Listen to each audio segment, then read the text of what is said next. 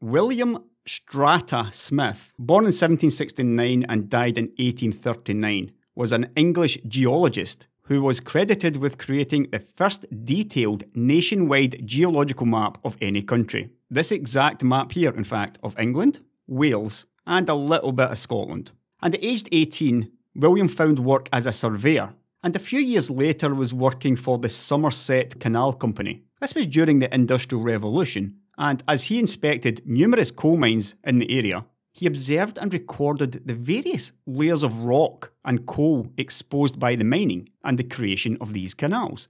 And as he observed the rock layers, or strata, these horizontal layers of rock that we can see in these examples from around the world, again here, here, and here. As Smith observed these at the mines and canals, he realised that they were arranged in a predictable pattern and that the various strata could always be found in the same relative positions. In addition to that, each particular stratum could be identified by the fossils that it contained. And Smith also noted that the exact same succession of fossil groups, from older rocks to younger rocks, could be found in many parts of England. The exact same succession every time. And he also noted that the older fossils, nearer to the lowest strata, had more basic biological features, and fossils nearer the top strata were more advanced. And Smith called this the principle of faunal, or fossil, succession. And sometime later, the different strata would be grouped in different periods of the Earth's geological history. Smith never saw any dinosaur bones though, like we see here. The first dinosaur bone was discovered by another Englishman, Robert Plot, in 1677, and that was detailed in his book, The Natural History of Oxfordshire. Plot had no concept of dinosaurs though, and after ruling out large known animals like the elephant, he decided that it must have been a bone from a giant human being. And we had to wait until 1824, when bones discovered in 1815 were described by yet another Englishman, William Buckland, were realised as being something else entirely, deriving from a large carnivorous reptile to which he gave the name Megalosaurus. Buckland still didn't recognise the bones as being dinosaur though, as in a new, separate species derived from reptiles, even though he named it as a saur. Buckland and Smith were getting on a bit in years when a much younger Englishman called Charles Darwin embarked on a 5-year voyage around the world on the HMS Beagle. Darwin was brought on the voyage as an expert on geology, and he spent 3 years and 3 months exploring the geological features on different lands. And he too was soon detailing the many varied fossilised plants and animals that he found embedded in the rocks. Perhaps the most famous part of Darwin's voyage was at the Galapagos Islands, just off Ecuador, where he collected multiple new species of birds.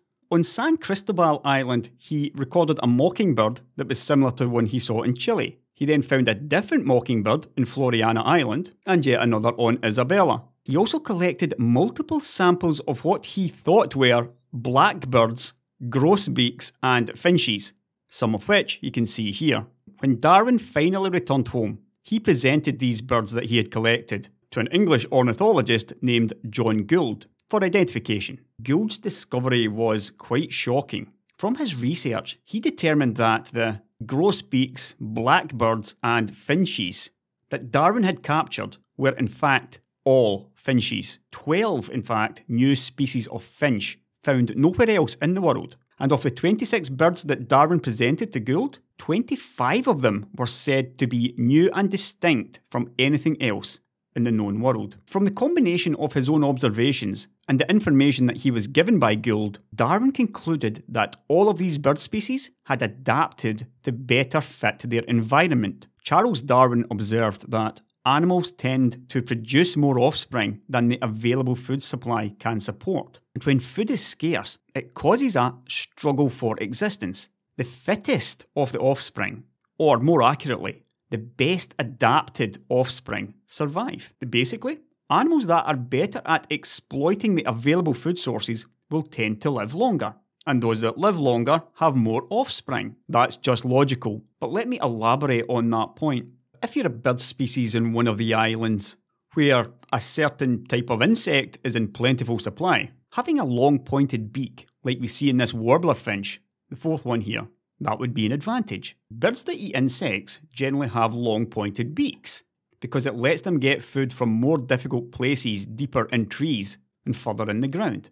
But what if drought had to hit some of the islands, and suddenly insects were far less available, and the primary food source now became harder seeds and nuts? Every time these warbler finches had offspring, more of the offspring would die because there simply was not enough food for them all to survive. Within any population, there are small differences. Some people are taller and stronger than others, and some of the birds have slightly larger and stronger beaks than the rest.